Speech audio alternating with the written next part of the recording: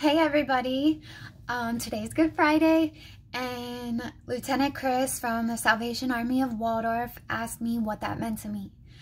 So this is gonna be hopefully a short video of what this means to me, because it's actually very personal to me for a totally different reason than most people. So please watch this to the end so you can find out why. But to start off, today's the day we celebrate Jesus Christ dying on the cross for us. And why did he do that? Because we're sinners and we needed to be saved from the consequences of, which is death. Death is the penalty of our sins, and our sins separate us from God the Father.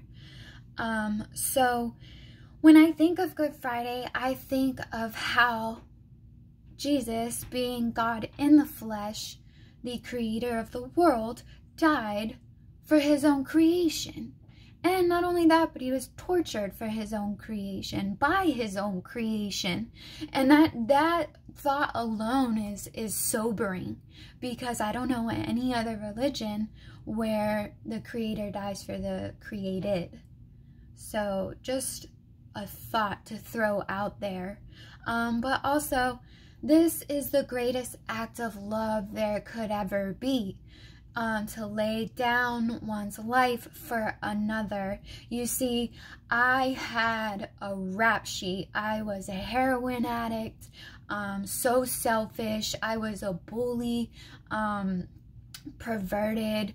I mean, the list goes on. If you want to know my full story, A Double Shot of Redemption, it's available on Amazon. However, what I need you to know right now is my rap sheet was really long, and I was found guilty of every single thing I did. But when it came time to receive the penalty for my sins, Jesus stepped in and he died for me. And not just for me, but the whole world. All the sins of the world, all the convictions and the consequences of them, he took on. And so to me, that's sobering. It's kind of humiliating too, because I don't deserve that type of love. No one does. Yet God in the flesh died for that reason. And when I think about that, I think of a courtroom. I imagine a courtroom, and I imagine standing before the judge, and before he pounds his gavel, charging me and convicting me and sentencing me, Jesus steps forward and proclaims that he'll take my place. That humbles me every single time I think about it, because I don't deserve it. And I also think of the Hunger Games, where Katniss volunteers as tribute for her sister to take her place in a game where it results in death. She didn't know if she would die or not. So the exception here with Jesus is that he knew he had to die in order for me to be saved.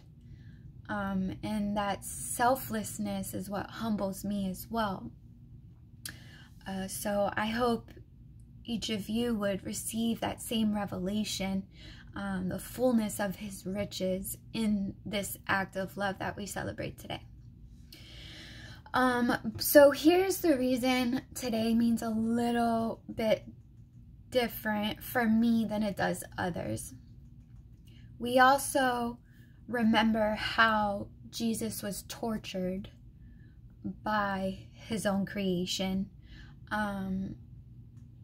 tortured worse than anybody out there. That's what the Bible says. It was worse than any human had ever endured. And so in 2017 to 2018, I was manipulated and abused and tortured by someone who claimed to be a prophet of God. And she used the word of God to convince me that everything she said and did came directly from God.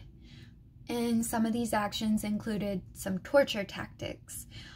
For those who don't know my story, some of those torture tactics were to force me to go without food, force me to go without sleep, Every morning I was forced to panhandle. She would force me to hold bowel movements. She would force me to strip naked in front of her so that I had to model some dirty donation clothes from those donation bins you see around. Not all of them were dirty, but a lot of them stunk and a lot of them were dirty.